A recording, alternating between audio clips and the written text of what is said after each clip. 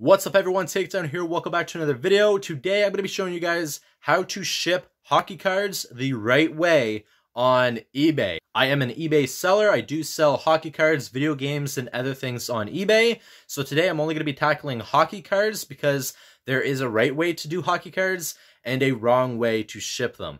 And today I'm going to be showing you guys the right way to ship hockey cards. In a future video, if you guys want to see me tackle video games or other things that I sell on eBay and how I ship them, let me know down in the comments section below. But for now, we're just going to be doing hockey cards. Let's get right into this. So like I said, there is a right way and a wrong way to ship hockey cards on eBay. And shipping hockey cards on eBay is extremely cheap and easy to do. For the most part, if people are buying less than 100 grams from you, usually shipping should only be around $2, sometimes $3, depending on where you're shipping your hockey cards.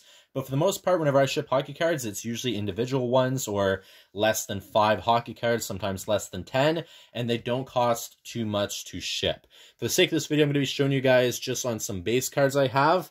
So just 4 base cards, that's what I'm going to be demonstrating on how to package them up. What you are going to need is first some penny sleeves. These are really cheap. You get 100 of them for I think around $1.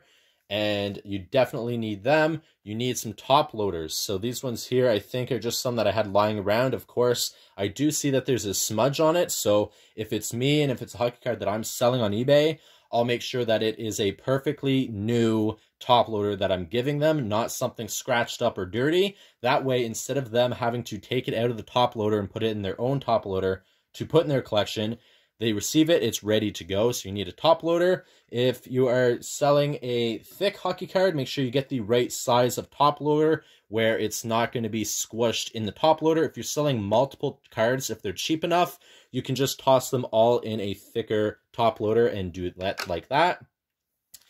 You may also need a team bag. Now, you can get away with other things, but team bags are the way to go. Again, this one is a dirty one, but I'm just showing you guys what I would typically use.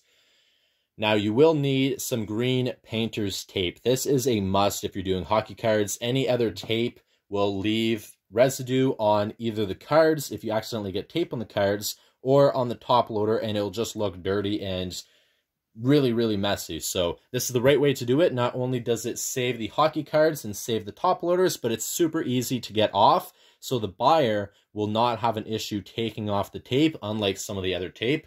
Now, the other thing is going to be a bubble mailer. These ones here are the exact size that I use, but I do have other ones. Depending on how many hockey cards you're selling, you don't want this to be overstuffed, and you definitely want it to fit through the slot at the post office. If it's too thick, it won't go through the slot, and you do have to pay a little bit more. Now, I go above and beyond whenever I sell my hockey cards, because I want to know exactly what it's going to cost me to ship my hockey cards. So I have this little kitchen scale that I just toss my finished product, my packed hockey cards ready to ship, up on it. And then that way I know how much it's going to cost. And normally I'll just put the stamps on them myself if I know roughly how much it's going to cost to ship. So these are everything that I use. Now, when I sell on eBay for my cheapest mystery packs, I get away with tossing 10 of them in this little Ziploc baggie. I've never had any that came damaged before. Now, what I'll do on top of this, I'll put a top loader on either side of it to make sure it is sturdy and has something hard. And then I will put tape on all 4 corners of it around the top loaders, and that keeps it nice and secure. Now, this is about 10 to 12 hockey cards. So putting this in, I can successfully put, I think, 2 of these packs in. I sell these for $1 on eBay. They're just my overstock base cards. I can put 2 stacks in an envelope like this on top of each other, and if there's room, I could put another 2 here. So sometimes for the $4, I can ship 4 of these packs. Sometimes I cannot. So now, how you package up your hockey cards, I'm just going to show you on good old PK Subban. You're going to take your hockey card that you sold, you're going to take a penny sleeve, and you're going to put the hockey card in the penny sleeve properly, just like so. And then you're going to grab yourself the right size top loader, and you're going to toss it inside and make sure it goes all the way to the bottom. Now again, make sure you grab the right size top loader. That way the card does not get damaged. Since these are base, I know the regular top loaders will work for it for the sake of this video. Now, if they're jersey cards or something like that, you want to make sure you get the right top loader to ship it in, rather than just jamming it inside one that you have and possibly damaging the corners, the edges, or anything like that. Now, for me, I only package them up like this individually. If they're worth more than $5 or $10, I'll give them their own top loader and put them in the envelope like that. Now, if they're worth less than that, then I get away with a thicker one here. So I'll toss all of the hockey cards in the thicker top loader. I will, if there's extra space, I'll put some extra cheap base cards inside as just free cards for them. Not only do they get extra cards for free, but it also saves the cards from bouncing around inside. If I don't have extra hockey cards on hand, I'll put a dummy cards in, which are the thicker hockey cards. I'll put some of them in, like usually one. Just you want to get rid of all of the empty space inside so the cards aren't bouncing around. Then, just like you would the normal one, this one here, you would tape it off on the edge with the green painter's tape.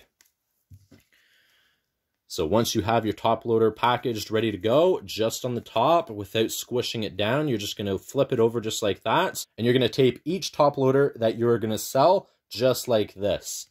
Now, again, if you're going to package up a few, I'm just going to show you guys how I would do that. I would take my penny sleeves. Each hockey card would get their own penny sleeve, just like that. They all have their own penny sleeve, and then you will grab the bigger top loader. Now, if I was just selling 3 hockey cards, I probably wouldn't put them in something this big, but for the demonstration, I'm going to just show you here.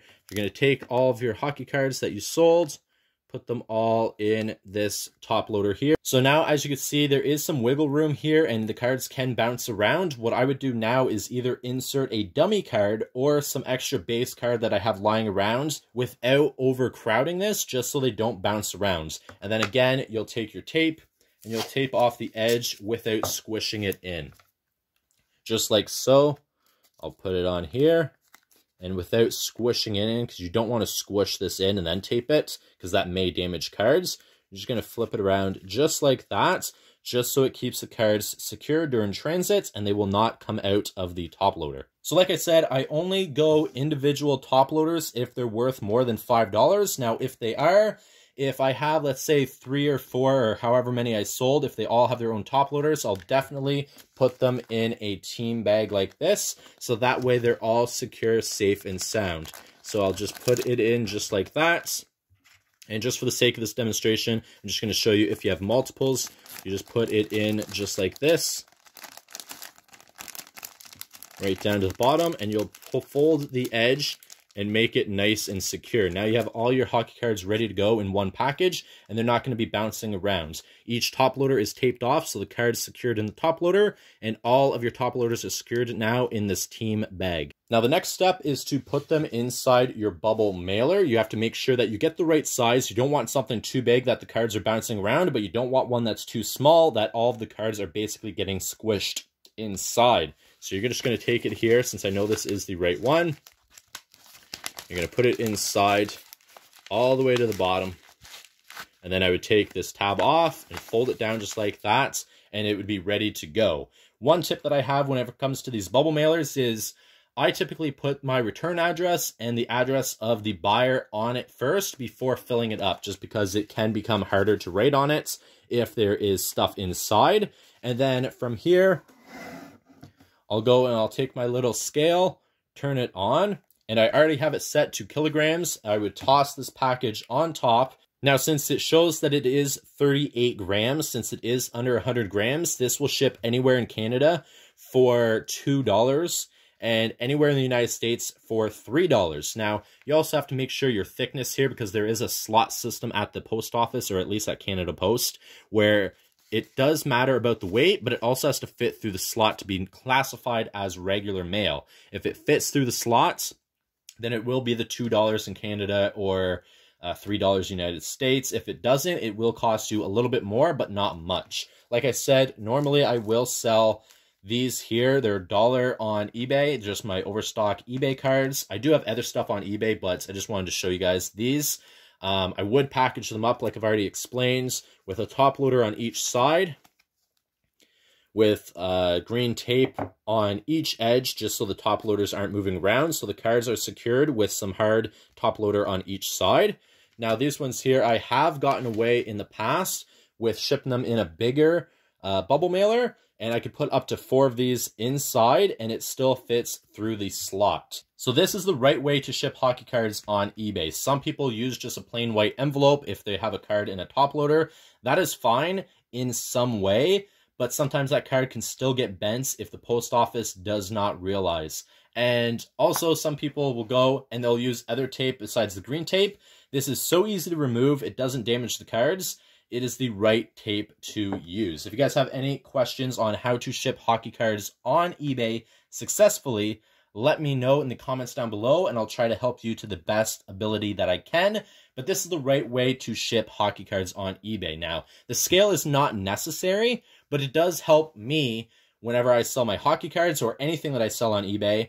I will use it because if I know what the weight is and the size of the package, I can kind of estimate what the shipping will cost. Hockey cards, like I said, are around $2. Video games are surprisingly, if I'm shipping one video game, of course it's going to be a bigger size bubble mailer, but if it's a video game, usually it's around the $2 mark, the same as my hockey cards. And then anything else depends on the weight, the size of the package, if it's in a box, it all depends. But this is how to ship hockey cards that you sell on eBay the right way. Hope you guys enjoyed this video. I'm going to leave this here. Please take care. Peace.